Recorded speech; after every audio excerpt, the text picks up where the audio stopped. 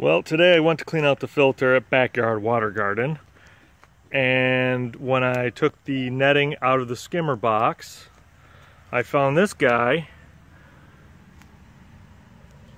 So it seems as if every type of animal is making its home here in my pond.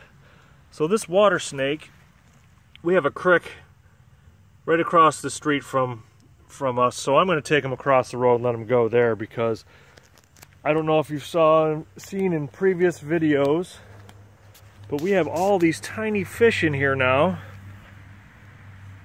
Oops, there he goes right there, right on top. Do you see him? We call him tiny. He's the largest of the freshly hatched fish, but there's a whole ton of these things swimming around here. They're hard to find.